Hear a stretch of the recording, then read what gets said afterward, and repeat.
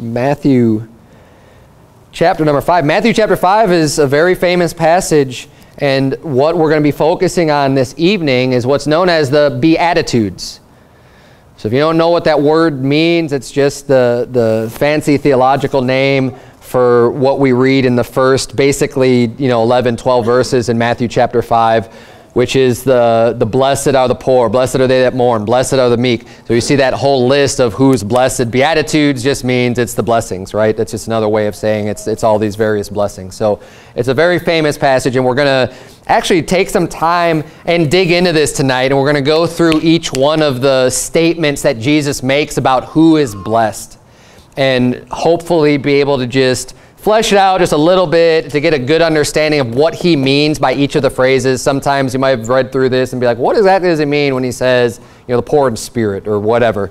And we're going to look at other references where these words have been used to help us to get a full understanding and meaning about what the Bible's teaching us here. And at the end of the day, one of the main themes that you're going to get from this is ultimately you're going to reap what you sow. And not just if you reap what you sow, but also when you go through hard times here, when you're doing what's right, there is a goal, there is a relief, there is a reward for going through the hardship here.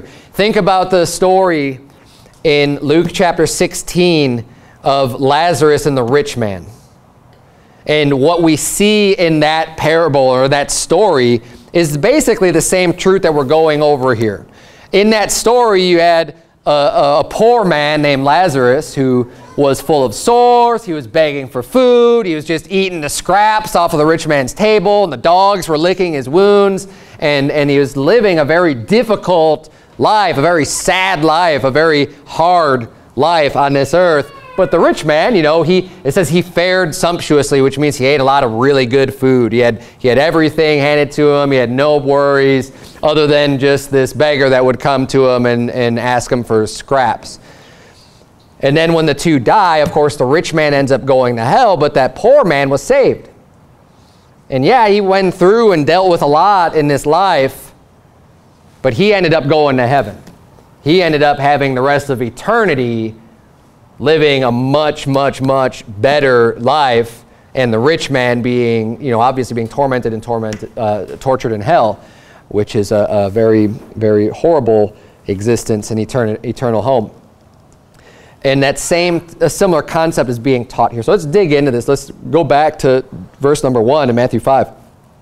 The Bible says, and seeing the multitudes, he went up into a mountain, and when he was set, his disciples came unto him, and he opened his mouth and taught them, saying. So he's opening his mouth. He's teaching his disciples directly right here. He gets himself set up, sits down, and then he starts off his sermon, because this whole passage that we read here is all Jesus Christ speaking. And it doesn't stop where Matthew 5 stops. He keeps going and going and teaching a lot more. So this is like he's just the intro or the beginning of his teaching. And there's so much.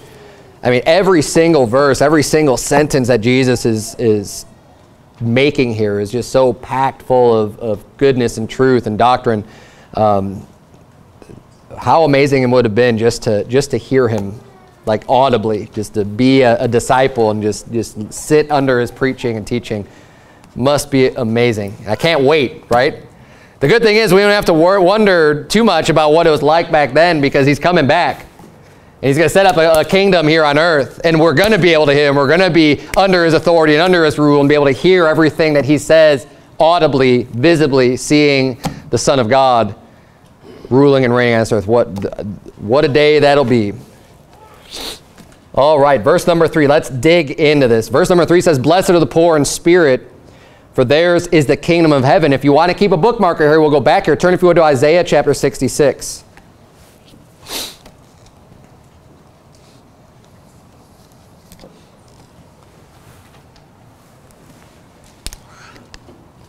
Okay, what does it mean to be poor in spirit? Well, we know what it means to be poor, right? Just your wealth, how much finances you have, to not really have much.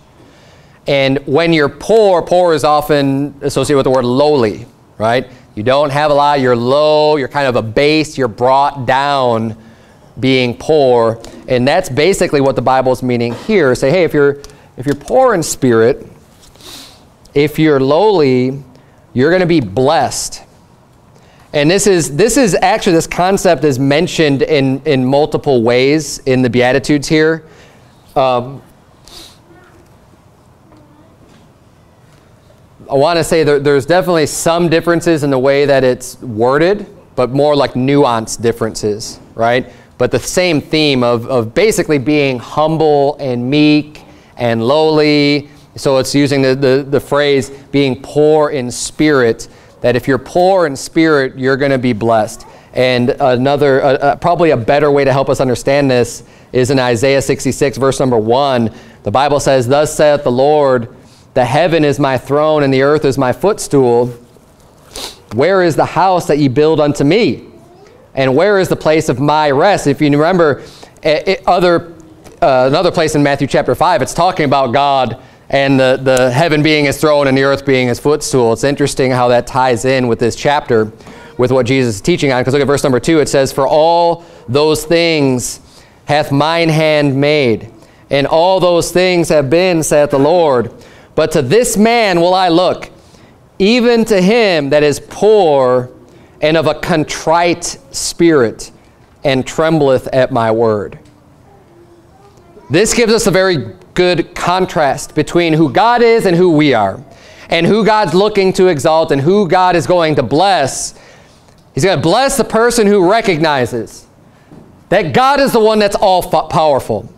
God is the one who made everything. God is the one who sits in heaven, and this whole earth is just like his footstool. I mean, this is so small to God, because God is so great and magnificent. And see, human beings have a tendency to get themselves lifted up in themselves and lifted up in pride and so full of themselves and feel so high and mighty and powerful, and just forsake God and say, who is the Lord? Who is God? When in reality, that puffed up man is nothing. Nothing compared to God. But to have such a pompous attitude, God doesn't like that. He says, I'm going to look for the person who's putting themselves in the proper place. When he recognizes who I am, and they come to me with a poor or a contrite or a broken spirit, right? Someone who's humble and lowly and is not going to think too highly of themselves, but come to the Lord as a sinner, as broken, as poor, as lowly, and understanding their place with God. And that's who God is looking for, and that's who God's going to bless.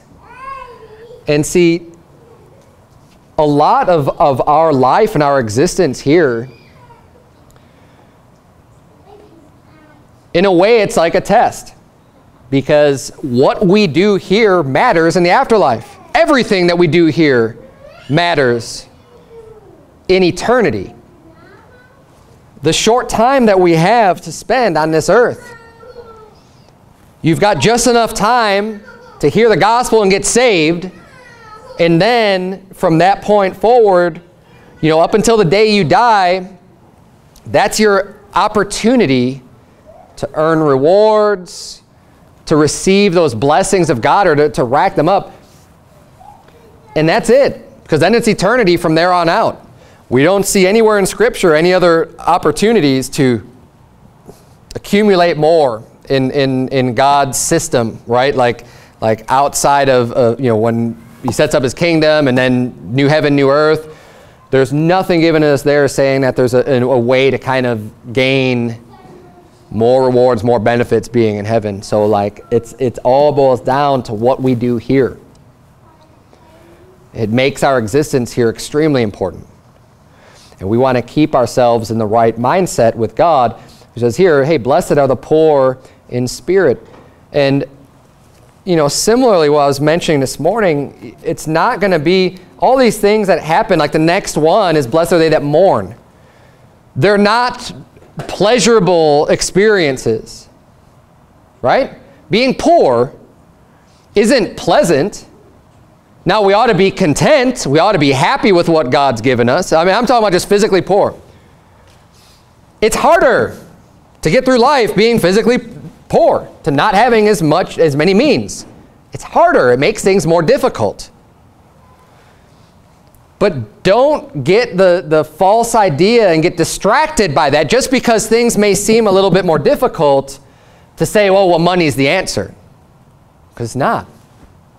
And what Jesus is doing here is helping us to stay on track. To say, okay, you're poor in spirit, you're humble, you're low.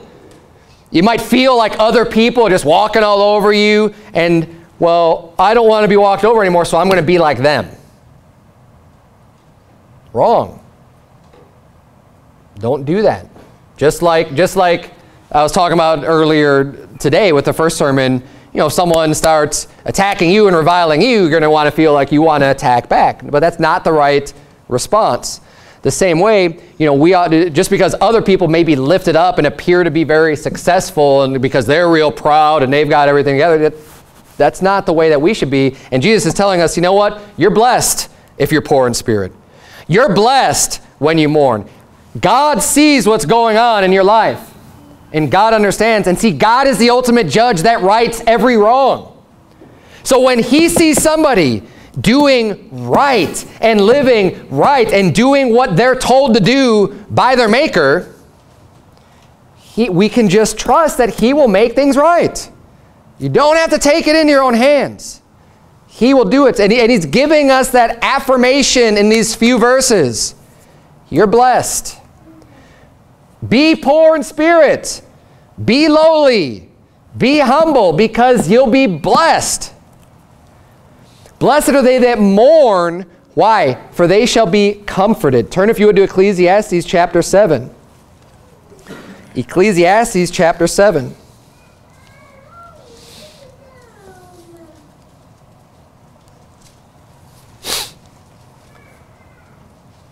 There is a place for mourning, and it's not always a bad thing. See, these days, we live in a world that tells you, oh, you're mourning, you're sad, you're depressed. Here's some drugs so you don't have to feel that way. Here's some drugs to just make you feel better. Because you shouldn't be upset, you shouldn't be sad, you shouldn't be mourning. And just want to give you some pills to make it all go away. Jesus said, blessed are they that mourn. Even those that have a lot to mourn, that have a lot of problems in their life, that have a lot of tragedies, comfort will come. God will not leave you comfortless. If you're saved, right, Jesus has sent the Comforter already. We've got the Holy Ghost for one. But when we get through the trials and tribulations of this life, we could enter into the rest of the Lord and have eternity to spend being comforted, being in the light, the direct light coming from God. But we need to make it through this time here. We need to not, and I'm not saying you need to do that to be saved, but, you know, get through this portion and have that confidence, because there is a rest, there is comfort that's coming, and Jesus and God sees when you mourn, you'll receive comfort. Ecclesiastes 7 verse number 2, the Bible reads, it is better to go to the house of mourning than to go to the house of feasting. For that is the end of all men, and the living will lay it to his heart. Sorrow is better than laughter, for by the sadness of the countenance the heart is made better. There's a value to being sad, to grieving, mourning, and comforting others as well, instead of just turning everything into a big joke and fun and feasting and happy, whatever. The Bible says your heart becomes better. You become strengthened. You understand more. You're going to be more compassionate. You're going to be a better person when you go through these hard times. It actually benefits you, believe it or not.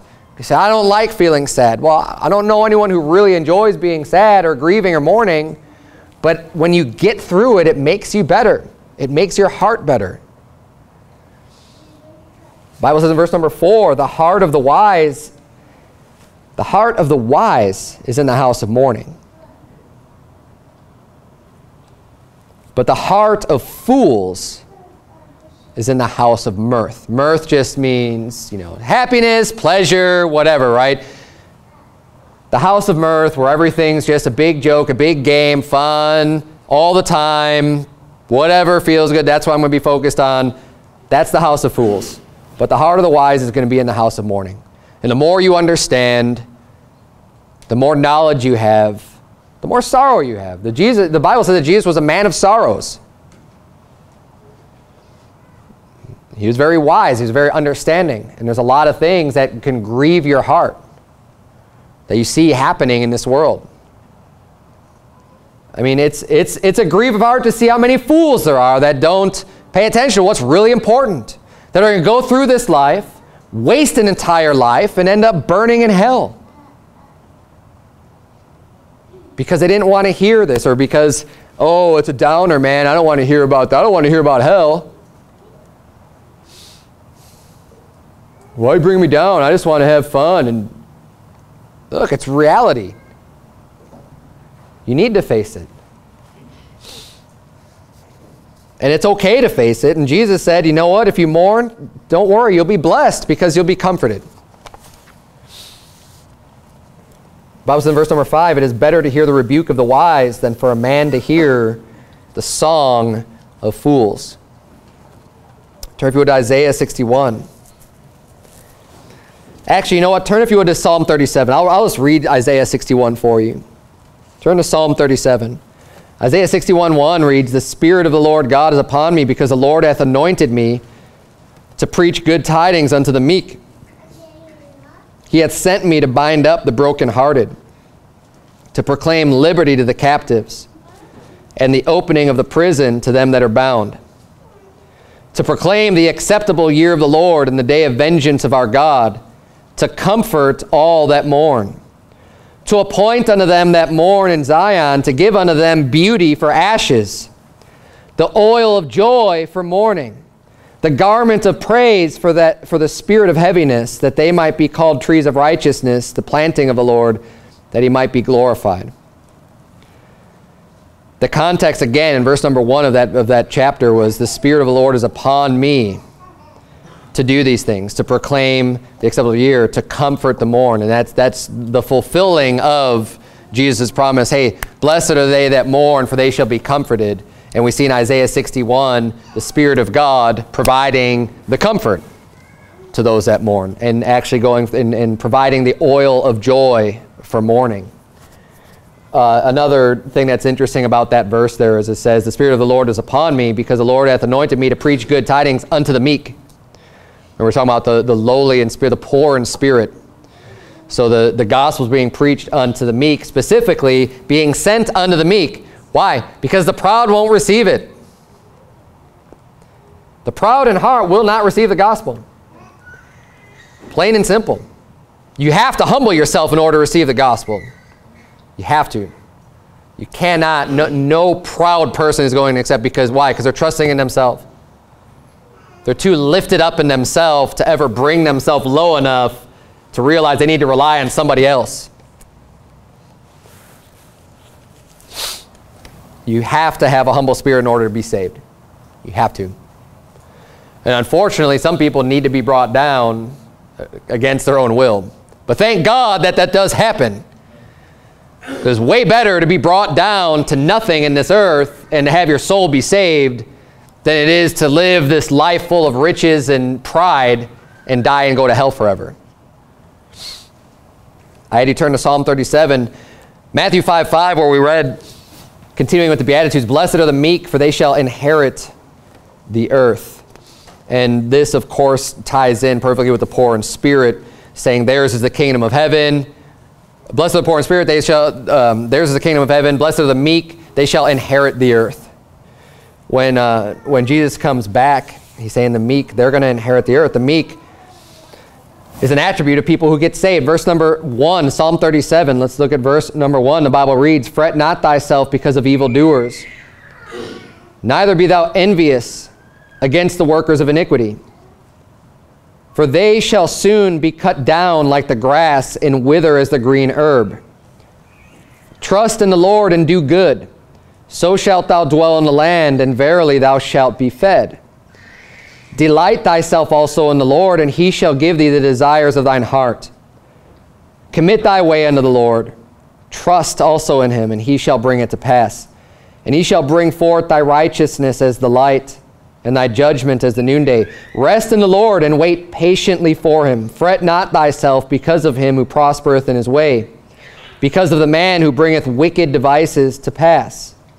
Cease from anger, and forsake wrath. Fret not thyself in any wise to do evil." So up to this point, we're going to read a little bit more, but up to this point we see he's starting off saying, fret not thyself because of evildoers. Don't be envious that these people are doing wickedly. Don't worry about them. Don't get upset with them. You don't have to get all angry with them.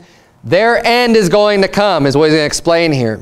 He says, you just need to delight yourself in the Lord, commit your way unto God, and do what's right. Don't worry about these other people who are doing wickedness and them not getting what's coming to them. Don't fret yourself over them.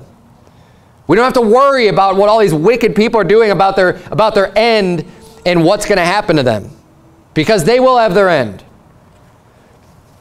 Verse number 8, cease from anger, forsake wrath, fret not thyself in any wise, for evildoers shall be cut off. It's God giving his promise. They will be cut off. But those that wait upon the Lord, they shall inherit the earth. For yet a little while, and the wicked shall not be. Yea, thou shalt diligently consider his place, and it shall not be. But the meek shall inherit the earth, and shall delight themselves in the abundance of peace. The wicked plotteth against the just, and gnasheth upon him with his teeth. The Lord shall laugh at him, for he seeth that his day is coming.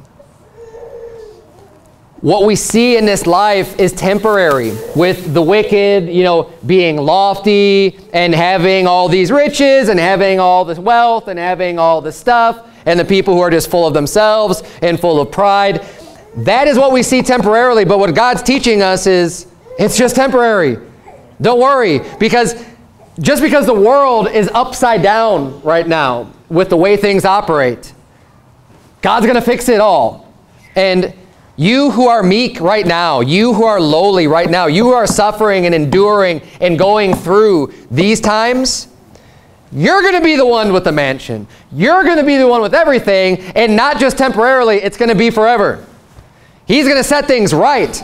He's going to put everything the way it is. So all of your hard work, all of your efforts, all that you're doing to try to live for God and do what's right day after day, you're going to the grind of saying, no, I'm not going to make a bad choice. I'm going to try to do my best to live right and make it the hard way. It will pay off. But keep meek. Keep humble. And God will, he promises, to flip things back the right way, so that you don't have to be discouraged in this lifetime when you see things that are backwards happening. Why is it that that person should have everything so easy? Why is it that this person is so lifted up and exalted and so many people love this person? They're wicked. And that's the way things are now, but it's not the way things will be. And God will right it, and we don't need to worry about it. They're going to have their end. And when the time comes for judgment, all will be set right. Next Beatitude, turn if you would to Matthew 18. The next verse in Matthew 5 is verse number 6. Blessed are they which do hunger and thirst after righteousness, for they shall be filled. I don't have a corresponding verse to turn to this, because I think this is very easy to understand what we're talking about here. And this is just talking about people who want to do right. You hunger, you thirst. You set righteousness as being your goal, right? I'm striving for this. I'm hungry to do right. I'm thirsty just to do right. I want to fulfill this desire, and the desire is righteousness. The Bible says when you're hungry and thirsting after that, you will be filled. It's not an unattainable goal. It will happen one day that you will reach this point. But you know what? You're blessed. Those of you that are seeking out righteousness and trying to do live according to this world the hard way, God will bless you for that. And He will fill you. And you can reach that. He will fill you with the righteousness. You just keep seeking after and keep seeking after it. The next Beatitude, verse number 7, blessed are the merciful, for they shall obtain mercy. Now, we have a lot of references to this in Scripture. I'm not going to go through too many. But in Psalm 18:25, the Bible says, with the merciful thou wilt show thyself merciful. With an upright man thou wilt show thyself upright. And this boils down to the common teaching that, be not deceived, God is not mocked, for whatsoever man soweth, that shall he also reap. The way that you choose to be towards other people is the way that God's going to deal with you. And saved or unsaved, that's ultimately what's going to happen.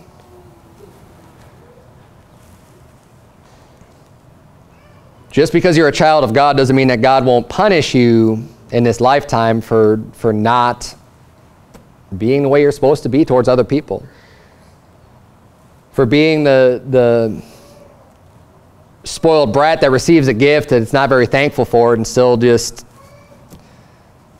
wants to do things his own way. I want to live my life. I don't want God telling me what to do, whatever.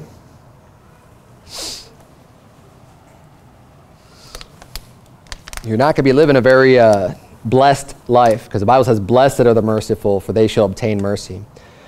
That time that you find yourself needing mercy, well, however merciful you've been, God's going to exact that back onto you. Look at verse number 23 here in Matthew 18. We'll see a good example of this.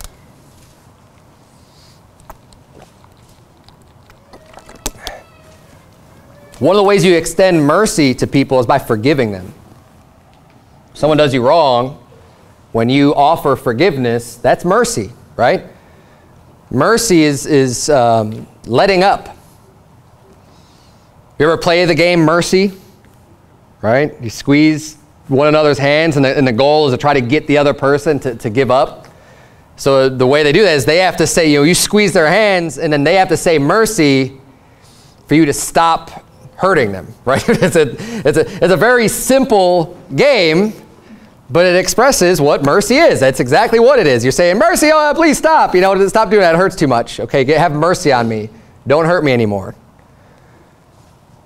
Well, you may find yourself in a position to offer mercy unto people.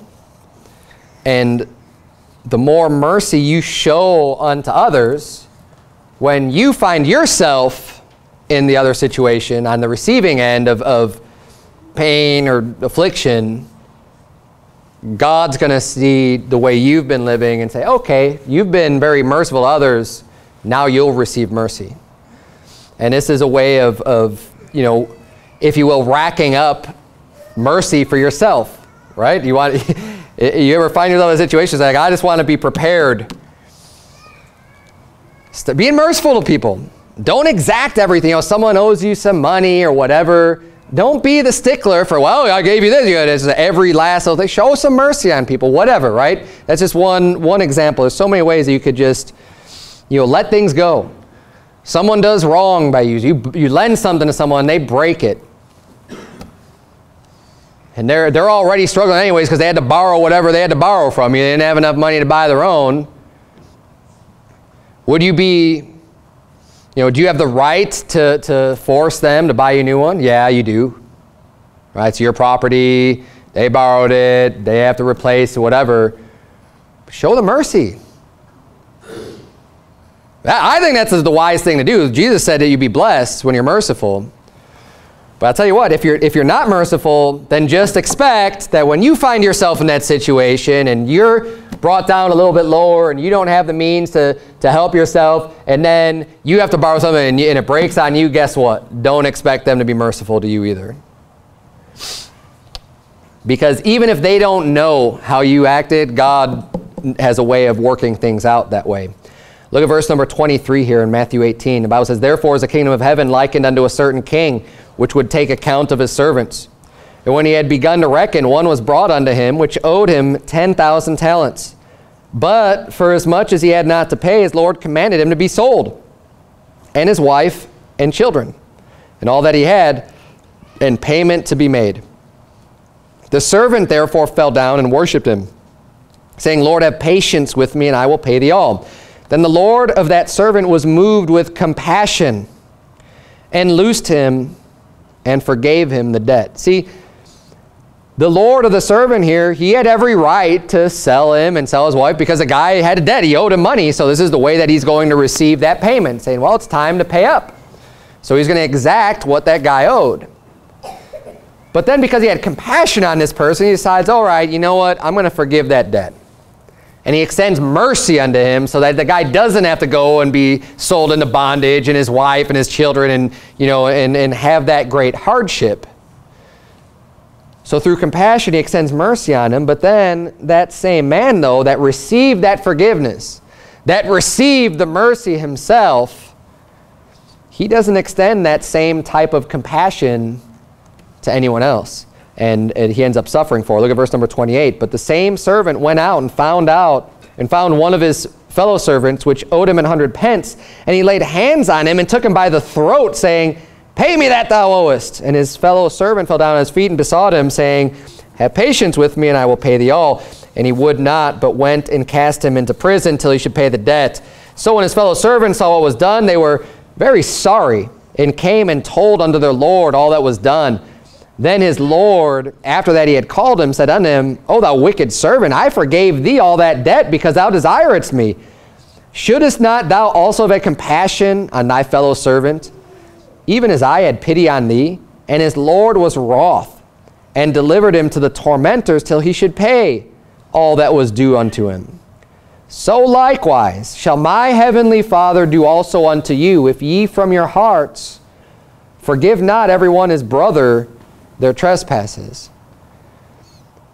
And this lines up perfectly with what we see Jesus teaching in Matthew 5.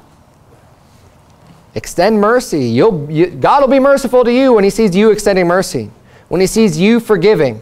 But when God, who has already offered you forgiveness, when God has already extended so much mercy on you, you think about all the times that you've wronged God by sinning.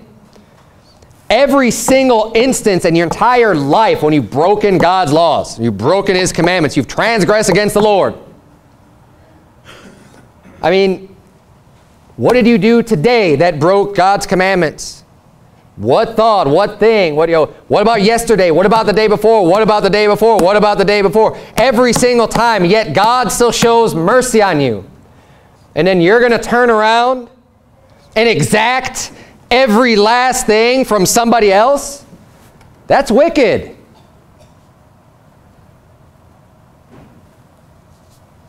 Appreciate what God has given to you and try to be more God-like by extending mercy and compassion unto others. Jesus says you'll be blessed. These are all ways to be blessed. Blessed is the poor in spirit. Blessed are they that mourn. Blessed are the meek. Blessed are they which do hunger and thirst after righteousness. Blessed are the merciful. The next one is blessed are the pure in heart.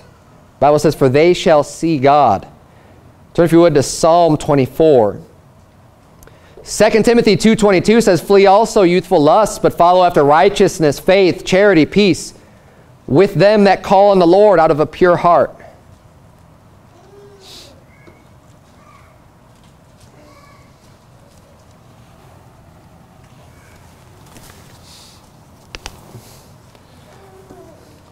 I think the pure in heart is very simple here. I think it's just talking about everyone who's saved. Being washed in the blood of Christ, being pure. We get that from, as I quoted there, 2 Timothy chapter 2, verse 22, where he says, flee also youthful lusts, follow righteousness, faith, charity, with them that call on the Lord out of a pure heart. And then we see in Psalm 24, look at verse number 1, the Bible says, the earth is the Lord's and the fullness thereof, the world and they that dwell therein. For he hath founded it upon the seas and established it upon the floods. Who shall ascend into the hill of the Lord? Or who shall stand in his holy place? Who's going to go to heaven? Who's going to be with God? Verse number 4, he that hath clean hands and a pure heart, who hath not lifted up his soul unto vanity, nor sworn deceitfully, he shall receive the blessing from the Lord and righteousness from the God of his salvation. And notice it brings up a couple other things here too about you not being lifted up, right? The lowly, the poor in spirit, having a pure heart. The next one, verse number 9 in Matthew 5 is, blessed are the peacemakers, for they shall be called the children of God.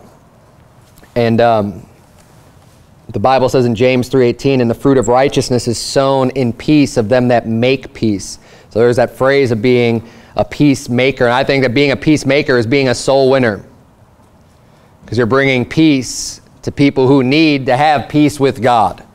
You're making peace with a person where they're at odds with God, being a sinner that does not have a Savior. Romans 10:15, very famous, of course, and how shall they preach except they be sent, as it is written, how beautiful are the feet of them that preach the gospel of peace and bring glad tidings of good things. Be a peacemaker. The Bible says, blessed are the peacemakers, for they shall be called the children of God. Children of God, not just because you were born into God's family, I think, but oftentimes, you know, we're referred to as a child of your father. It's because you do the things of your father. Abraham, or when Jesus was saying, you're not of your father Abraham, right? Because you don't do the things that Abraham did. He says, you're of your father the devil. Physically, they were born of Abraham, right? But he's saying, you're not Abraham's children. You're a child of your father, the devil. And I think what the Bible's saying here, you know, being peacemakers, then you'll be called the children of God. Children of your father, be why? Because you're doing things that are going to, you know, being a peacemaker is what God wants us to be, and you're showing that you are a child of God. Almost done here. Matthew 5, verse number 10, blessed are they which are persecuted for righteousness' sake, for theirs is the kingdom of heaven. Turn, if you would, to 1 Peter chapter 2. Last place to have you turn is tonight. 1 Peter chapter number 2.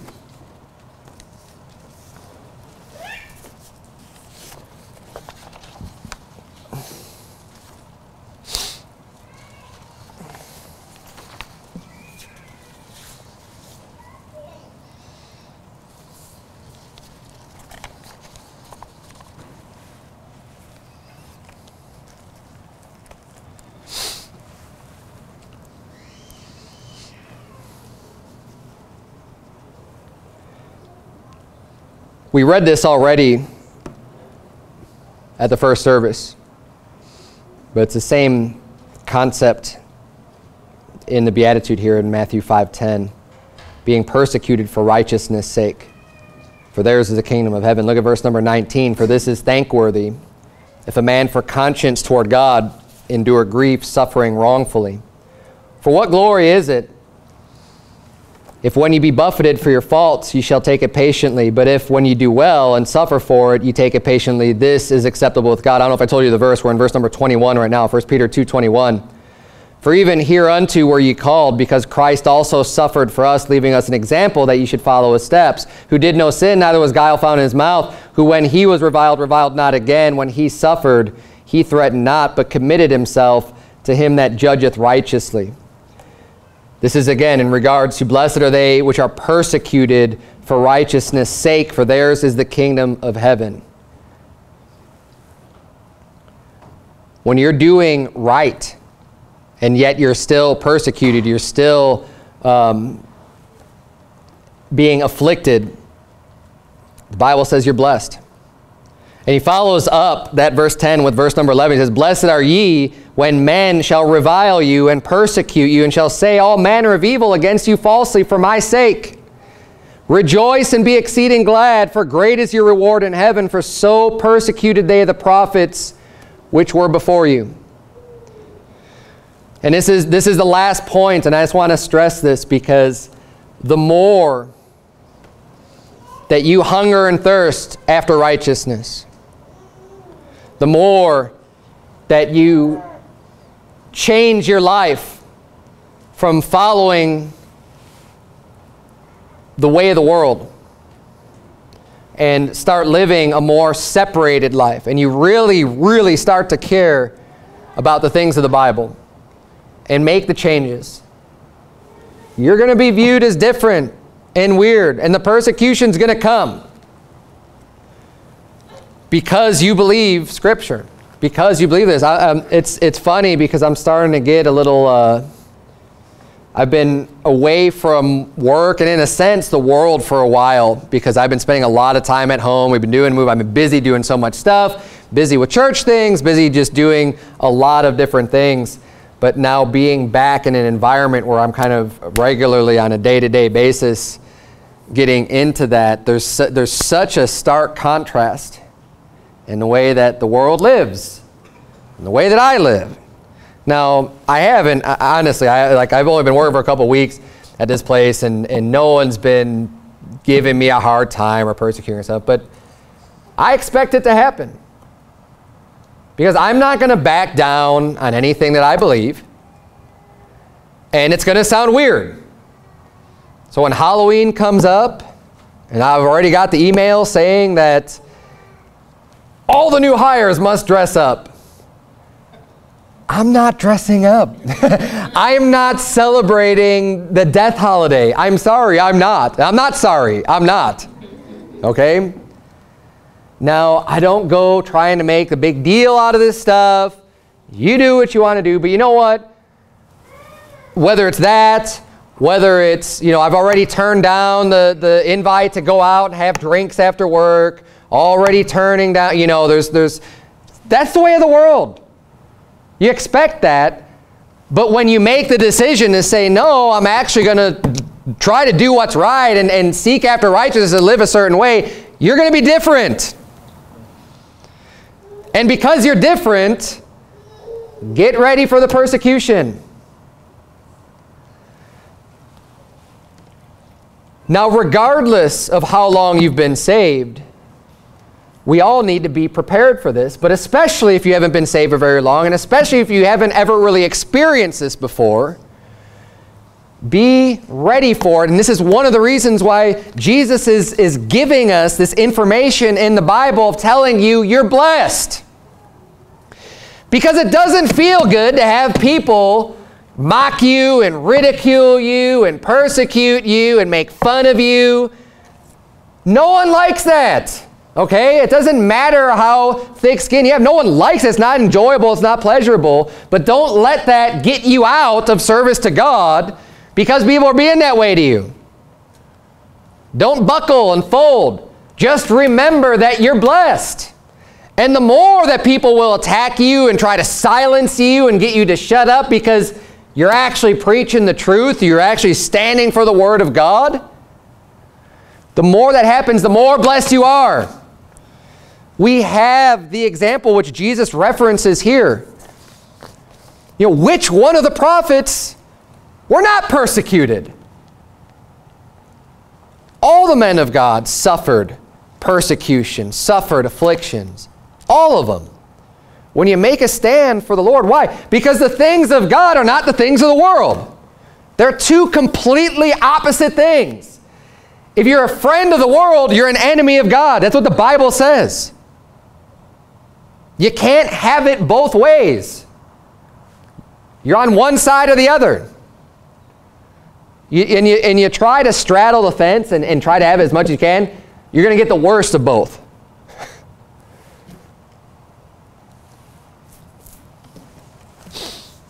Just make the stand for God. Blessed are ye when men shall revile you. He's telling you you're blessed because you're not going to feel very blessed. Blessed are ye when you're poor in spirit. I don't feel that good. Yeah, but you're blessed. Have the right mindset to understand the blessing is there, to the point to where, like the disciples did, they finally got it. When they got beat and thrown in prison, they rejoiced for it. They actually leapt for joy. Great.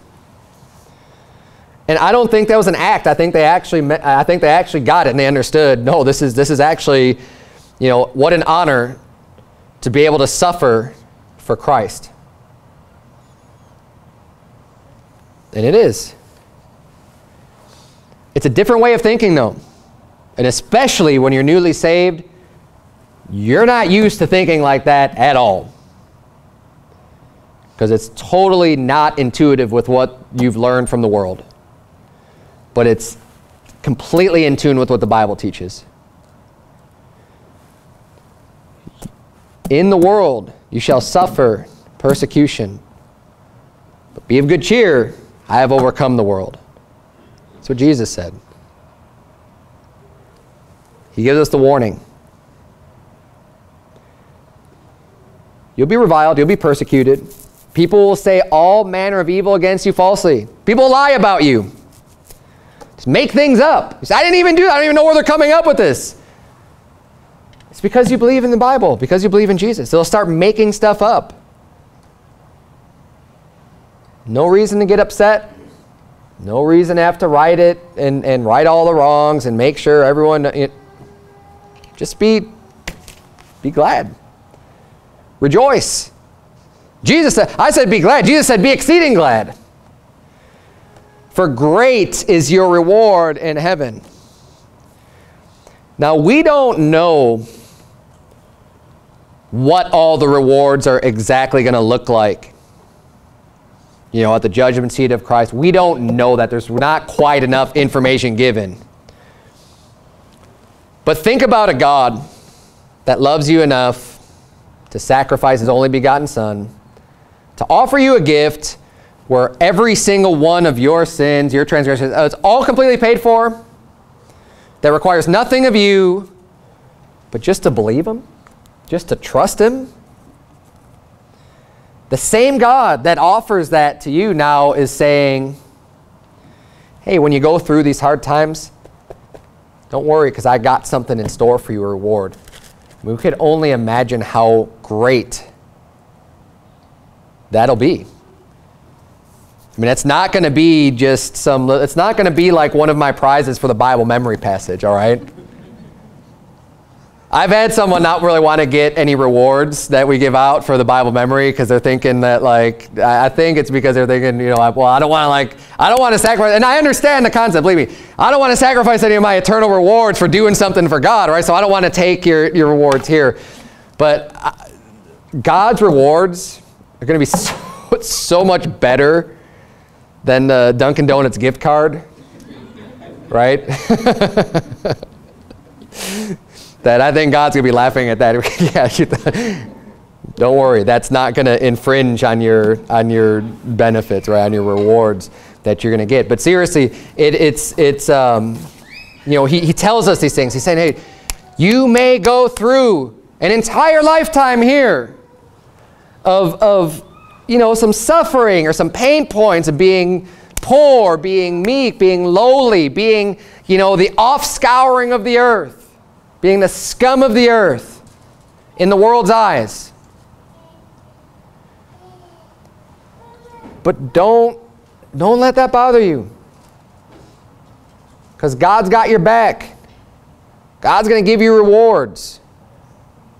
Just maintain the course. That's what God really wants you to do. Don't get out of the fight. Don't get out of doing what he wants you to do. It's all worth it in the end. Just have that faith. Don't lose that faith. Trust that, because it's as true as the day is long, as true as your salvation. God will reward you. He'll bless you. You could be exceeding glad when your people lie about you. Let's bow our eyes at a word of prayer. Dear Lord, we thank you so much for these blessings, these beatitude blessings in Matthew chapter 5, and helping us to get our heads on straight and understand that we don't have to let these things that might seem to be bad things bother us. When we put them in the proper perspective and you shine the light, the truth on why these things are and what you're going to do, and that you are there to be the ultimate revenger and the ultimate rewarder. God, we live by faith. Help us to walk by faith. As much as we received our salvation by faith, God, help us to live that out on a daily basis and not to get just brought down to the point to where we want to give up. Lord, help us to be strengthened. Help us to strengthen one another, especially when persecutions or afflictions do arise. Lord, help us to be there for each other and to maintain that faith that it will all be worth it. And we just need to hang in there and trust that you will reward us one day. It's in Jesus' name we pray, amen.